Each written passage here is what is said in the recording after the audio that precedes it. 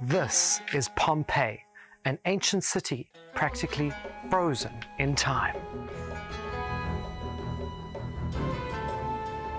It is so unique that walking on the streets here makes you feel transported back almost 2,000 years ago to when it was one of the most populous cities in the ancient Roman Empire, not only for people from Italy, but also the Greeks, and even as far as Egypt.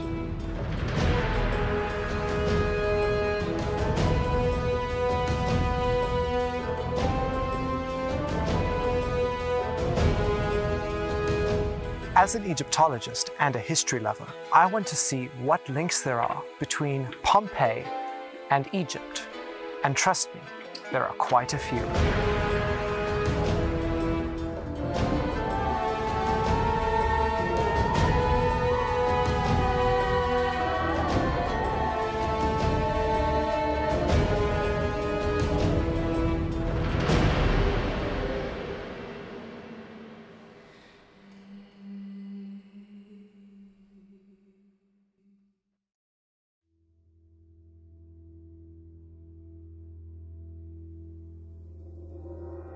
Many of us are very familiar with the final days of Pompeii and how it became to be so perfectly preserved.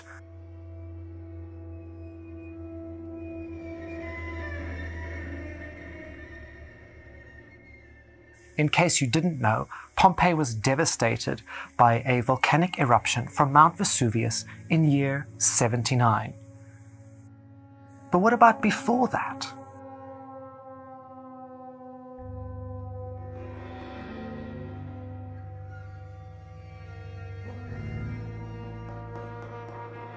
So much is known about Pompeii's end, but what about their beginnings?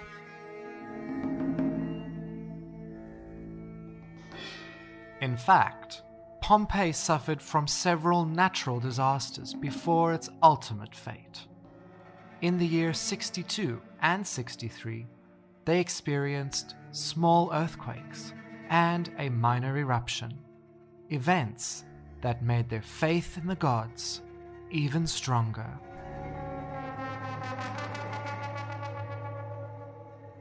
And led them to become even more devoted to prevent this from happening again. If you ask me, I would have left the second I saw smoke coming out of that mountain. Ironically, while they were still repairing their vast city from the previous damages, the largest eruption finally destroyed them.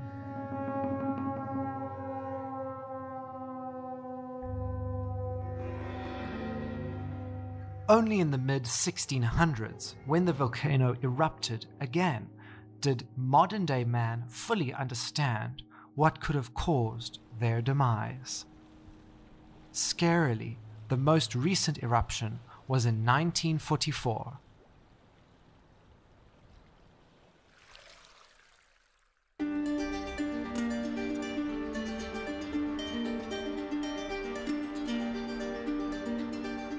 So where did Pompeii originate? It's something that we don't really seem to discuss. And it's something that's always interested me.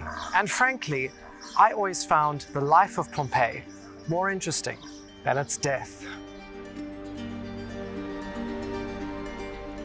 It appears that Pompeii was founded by a group of people from Italy's region of Campania, known as the Oscans.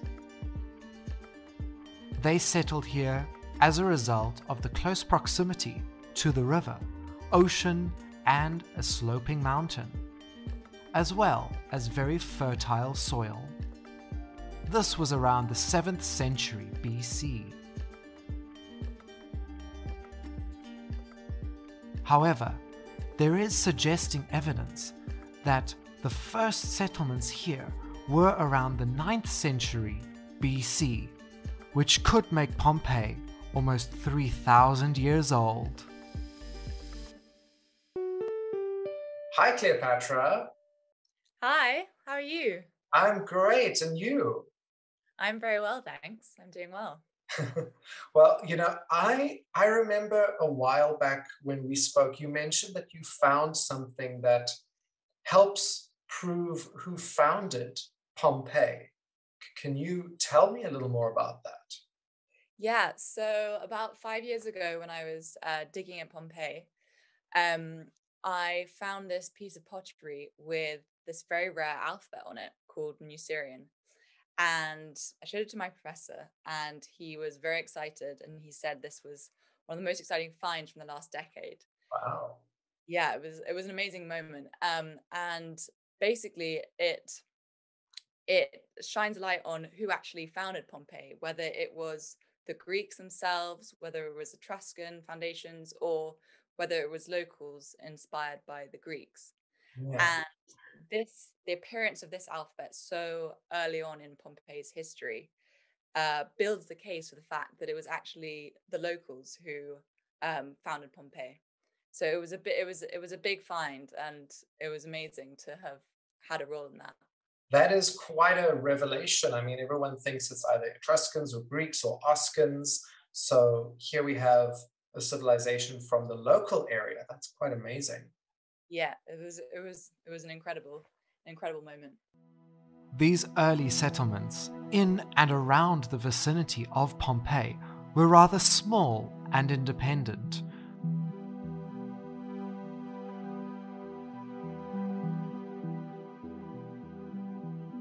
In the 8th century BC, the Greeks arrived looking for a place to stop over on their oil, wine, and goods trading route. They settled in the area, creating their new city.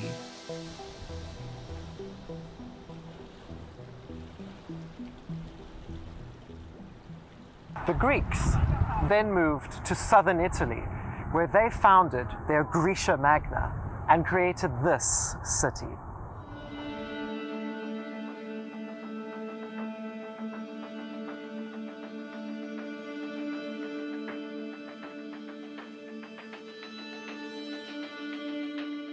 Naples, or Neapolis as it was named by the Greeks, would become the key point for the Greeks to colonize southern Italy, which would later become known as Graecia Magna.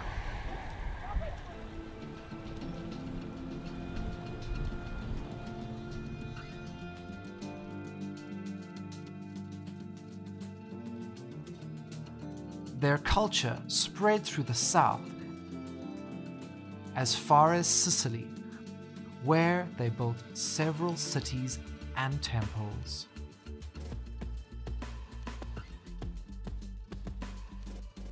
Many Greeks from the new city, Neapolis, would now move to Pompeii, which was right across the bay. And that is how the Greek influence started.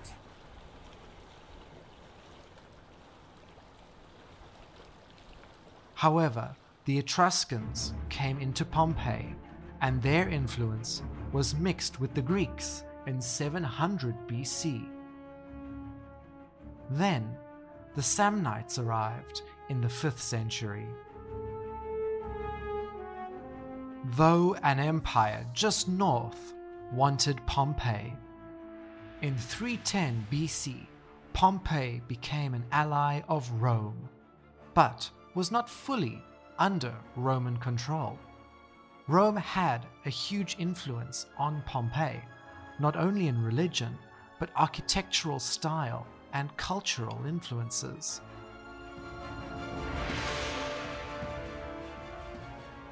Finally, in 89 BC, Roman rule was fully in power at Pompeii, and Latin then replaced all languages in Pompeii as its one true official language.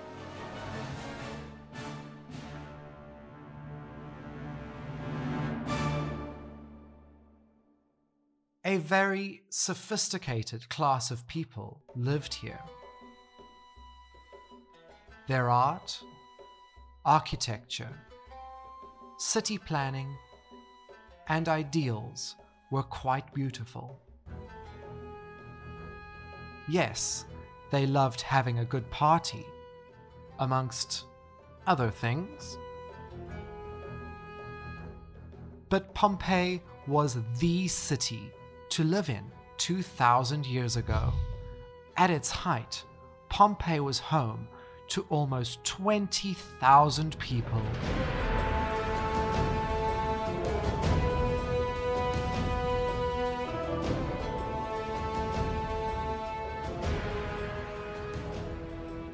Because of its multicultural inhabitants in and around Pompeii, the city was home to Roman-style villas, Greek-style amphitheaters, and temples with a touch of ancient Egypt.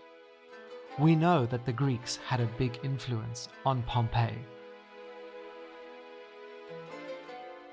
with temples dedicated to Dionysus, the Greek god of wine and fertility, Apollo, and Heracles, also known as Hercules.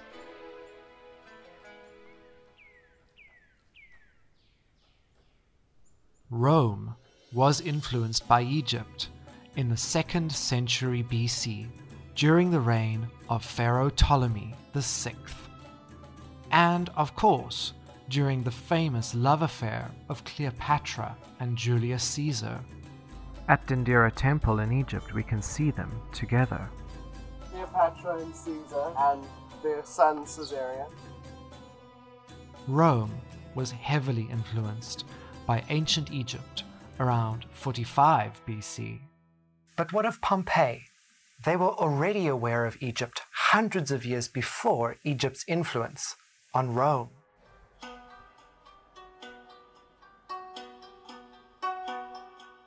My friend Alex, an archaeologist and tour guide who is born in modern Pompeii, wants to show me a villa that he believes will give me the link to prove the connection between Egypt and Pompeii. Alex, there aren't many very in-your-face signs that Pompeii was influenced by ancient Egypt, right? Right, Curtis. We don't have many, but there are a few very pretty ones. Mm-hmm. And let me show you one. Okay, show me. This way. Andiamo. Curtis, when we were talking before about Egyptian influences here in Pompeii, this is the house I was thinking of. Okay. House of the Gilded Cupids, and it's this which I wanted you to see.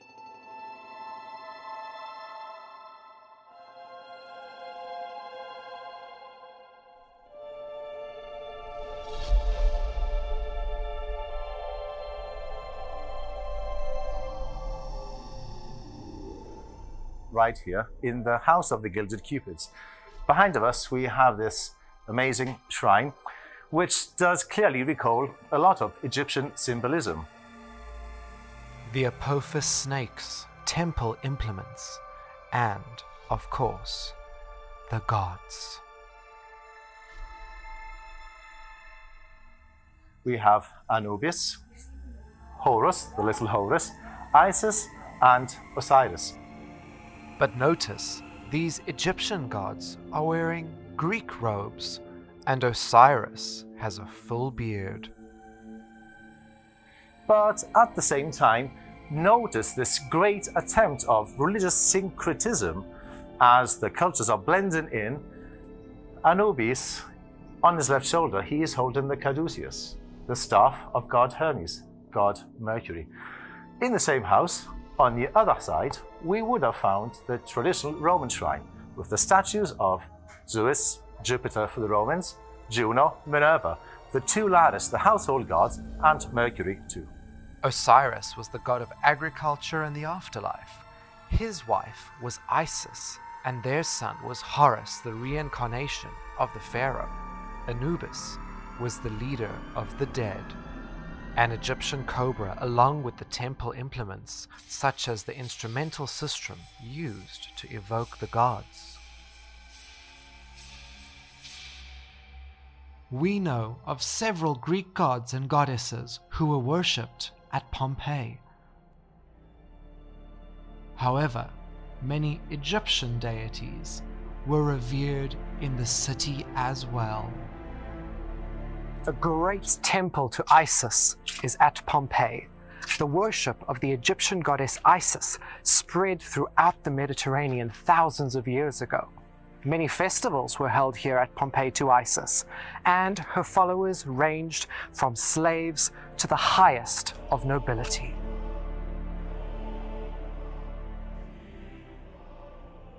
We even know that Nile water was specifically brought to Pompeii to be used as holy water during these ceremonies.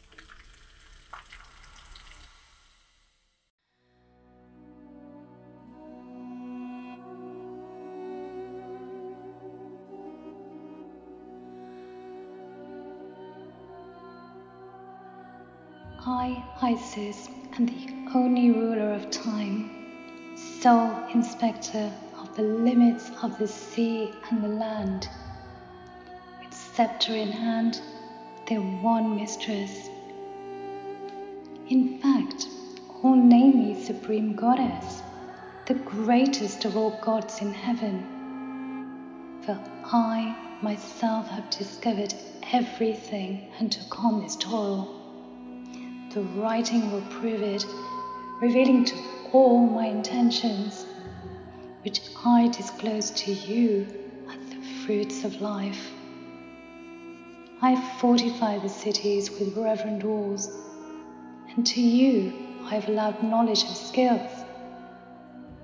Without me, nothing has ever come to existence. Neither do the stars move on the same journey, without having first received from me their instructions. Nor will the earth bear fruit in spring, if I did not approve all.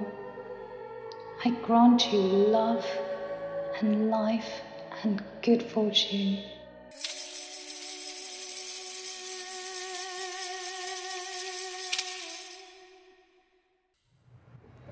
I've come into Naples to look for more clues.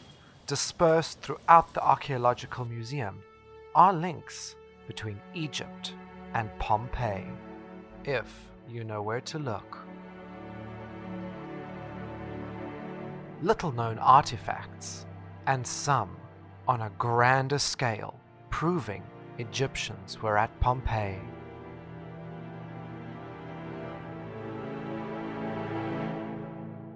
Inside the temple of Isis at Pompeii, we have depictions of many Egyptian gods, such as this one, the god Bes, the god of protecting children and sex.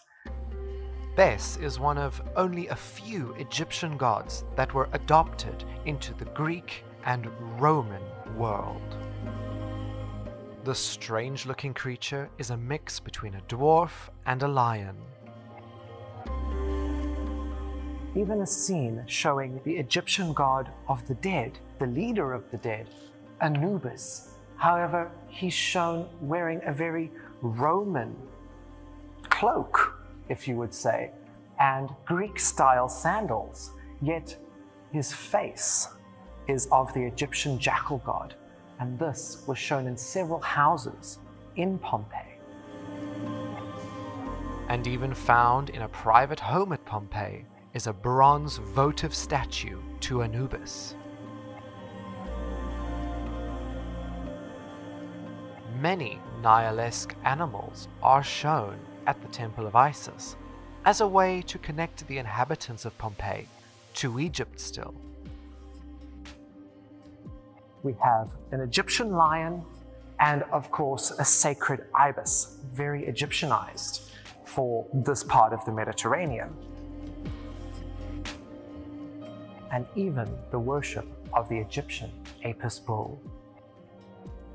Because the Temple of Isis was badly affected by the volcanic eruption, many of the scenes have been taken from the temple in Pompeii across the bay into the Naples Archaeological Museum. The Egyptian cobra, Uraeus, also symbolizing the goddess Wadjet, is shown throughout the area.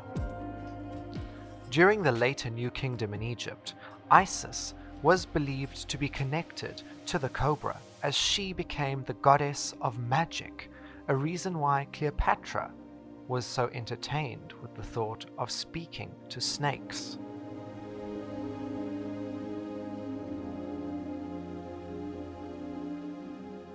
Just like in Egypt, the Isis temple at Pompeii had a hierarchy of priests and priestesses. Daily rituals occurred at the temple, with offerings being brought to the statue of the goddess. A priest with a situla full of milk would be present.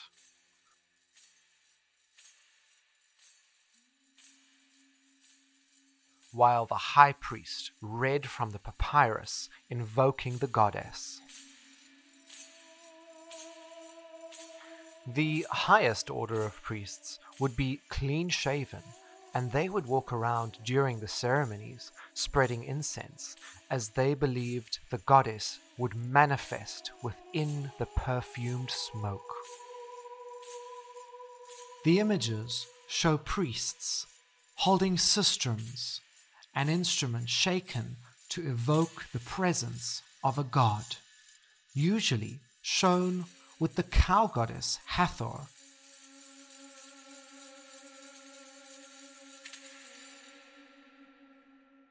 But the actual sistrums excavated from Pompeii show the face of Isis. The priests are also dressed in very Egyptian costume. These rare ceremonial scenes give us a vivid idea of what religion was like not only in Pompeii, but also within Egypt.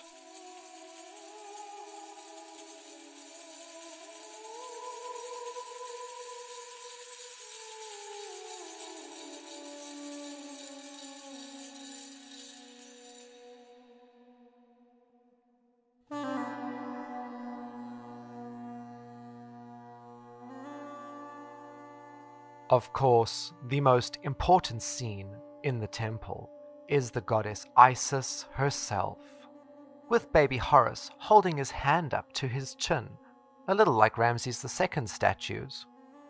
Isis slowly entertains an Egyptian cobra, while the priests surround her with the evocative temple artifacts.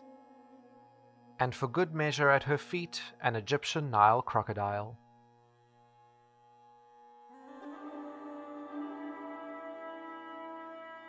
These wall paintings only serve a certain purpose.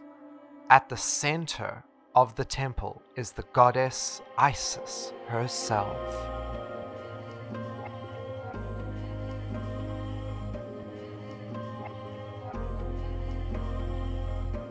Only the inner clergy of the temple were allowed access to her. A beautiful statue of Isis with her hand out, the one leg forward, just like the Egyptian art. And her hand, you just want to touch it.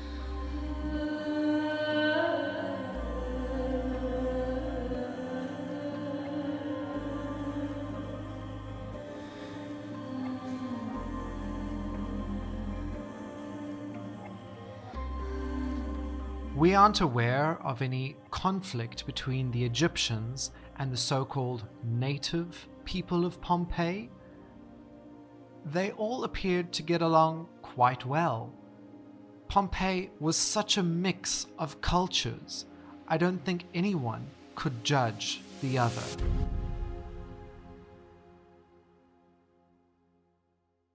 Cleopatra, why do you think that Pompeii was so accepting of different cultures and different religions? Well, this area and this time period has a history of, I mean, it's on the Mediterranean, so these cultures are coming in and out. So it has a long history of so many cultures, so many different people, everything kind of meshing together. So it's no surprise that that you see this kind of amalgamation of all these cultures and this acceptance. Pompeii, just like Roman world, I do strongly believe Romans were pretty tolerant regarding religions. Christianity, we know that became more than a political issue. But Pompeii, starting from its origins, the foundations, founded by the Oscans, local population strongly influenced by the Etruscans. Pompeii was strongly influenced by the Greeks. Pompeii was surrounded by Greek colonies, and when you trade in goods, you trade in culture at the same time. The presence of the Temple of Isis from the 2nd century before Christ, perhaps created by the sailors of Alexandria of Egypt, do show what great melting pot this city would have been. Finally, too, with the arrival of the Romans, which are blending in, it does create this multicultural society. When did the Egyptian influence arrive in Pompeii, though? They could have arrived back in the 7th century BC with the Greeks. As we know, the Egyptians and the Greeks had very close ties, with almost little to no conflict at all.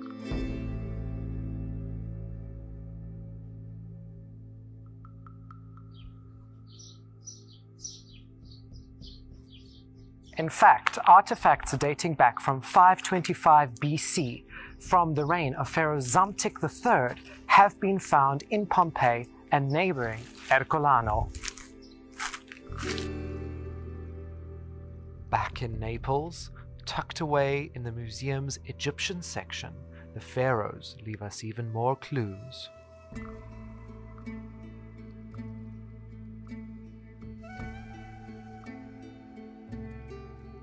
Artifacts dating from the reign of Pharaoh Psamtik III, such as a fragmented obelisk and this beautiful basalt table marking the coronation of the pharaoh.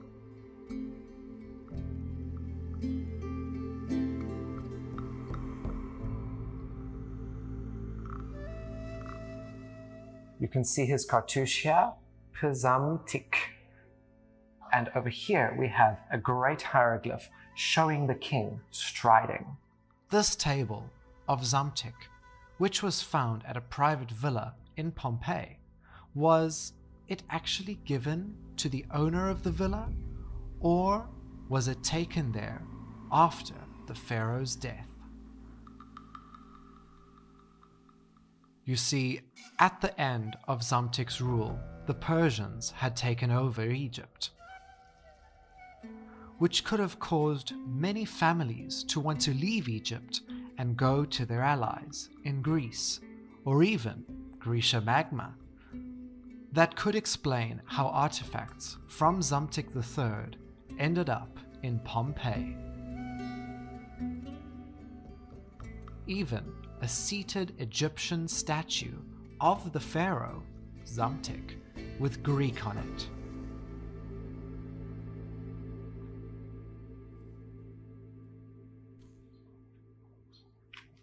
We have the evidence from a short period later on, though, that there were in fact immigrants from Egypt arriving in Pompeii. And why not? They had a similar culture and religion. Sematawi, a high official in Egypt during the Persian occupation in 300 BC, could provide a clue. In 332 BC, Sematawi saw the liberation of Egypt from the Persians by one of Macedonia, Greece's greatest conquerors, Alexander the Great.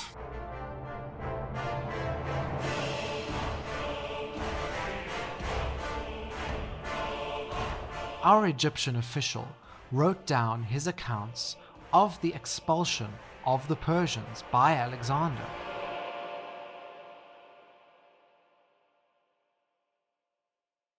This is the stela of Sematawi. After Alexander the Great left his short stay in Egypt, however, he remained pharaoh. Sematawi wrote down his accounts of Alexander defeating the Persians. And shortly after Alexander left Egypt, Sematawi became the high priest of the son of Isis, Horus.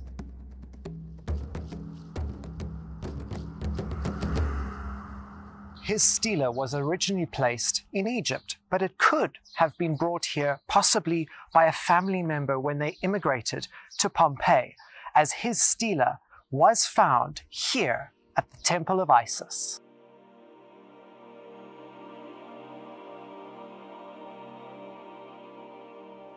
I say this because we have several homes at Pompeii with a considerable Egyptian influence, with Egyptian gods on the walls, or even Egyptian wildlife such as cobras, ibis birds, and crocodiles. It is entirely possible that someone who came from Egypt had these scenes put on the walls to feel more at home. There have even been sphinxes and shabtis found in private homes in Pompeii, like this little one here.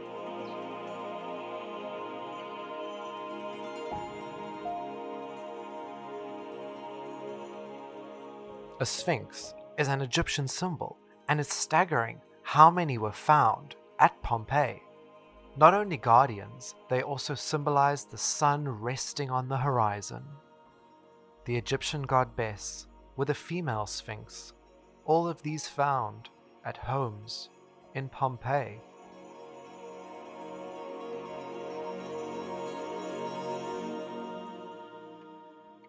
At the Temple of Isis in Pompeii, we have a statue of the Egyptian Nile god, Hapi.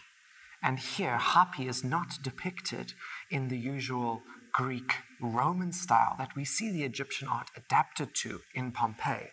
Here, Hapi is shown as fully Egyptian.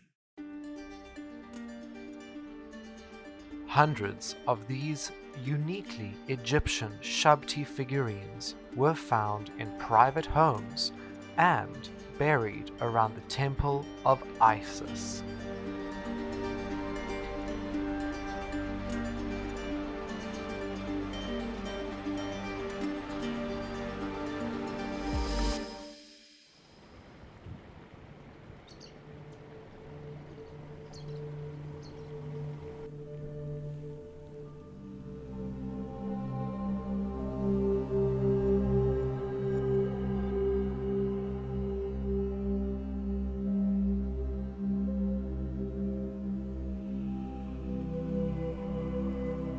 Isis, giver of life, residing in the sacred mound, the lady of Begat Philae, she, the one who pours out the inundation that makes all people live and green plants grow, to provide divine offerings for the gods and invocation offerings for Osiris.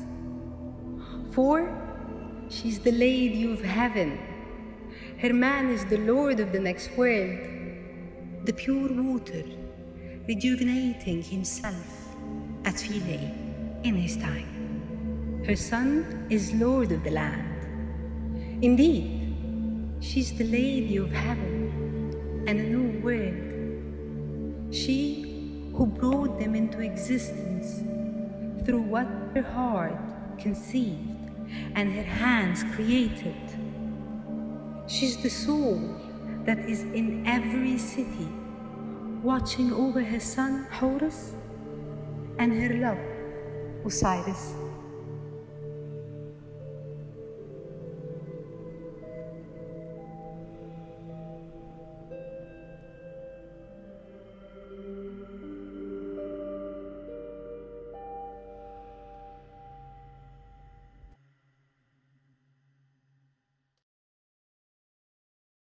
The House of Fawn in Pompeii could provide us with the link we need to prove that the ancient Egyptians had immigrated to Pompeii.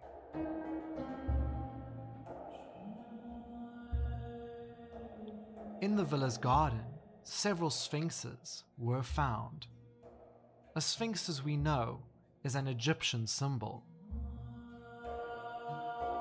Archaeologists are not entirely certain of the origins of the owners of the House of Fawn, but certain evidence does lead us to one conclusion.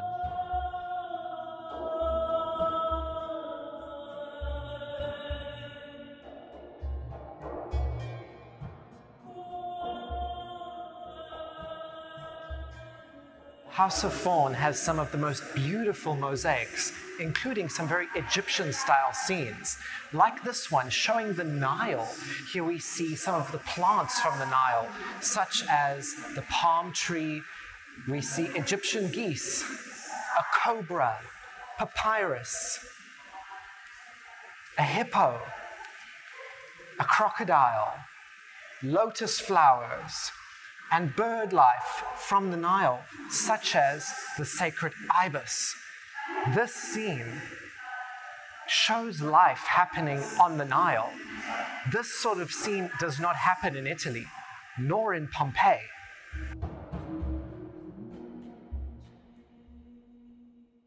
This scene is very blatantly Egyptian. Were the inhabitants from this house in Pompeii actually from Egypt? More than likely, yes.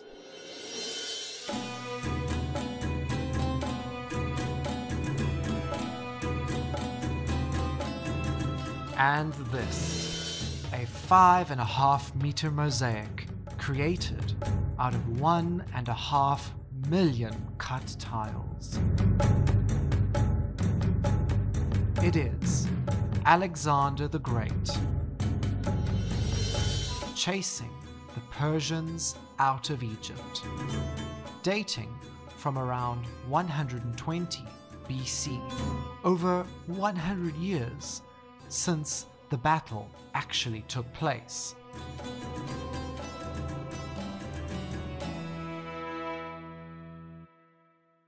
But why was this shown in a private villa in Pompeii?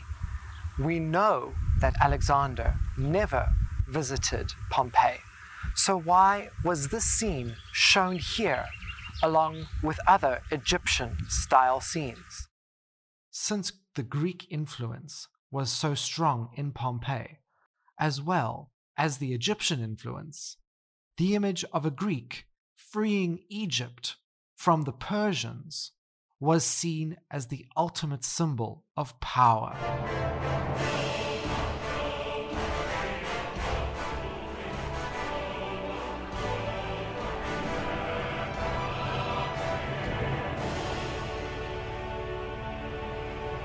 And that is why we have this beautiful scene of Alexander the Great in Pompeii, represented in Egypt.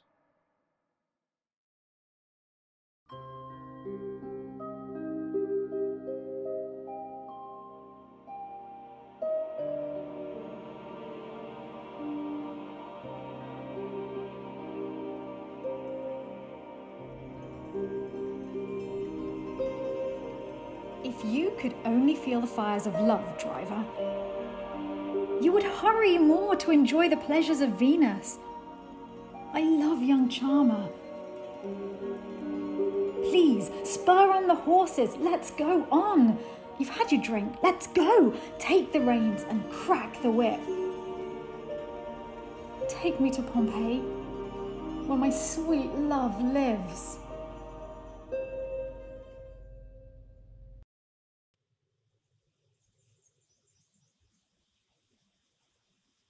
The people here worshipped Isis and Osiris as they believed they could grant them eternal life.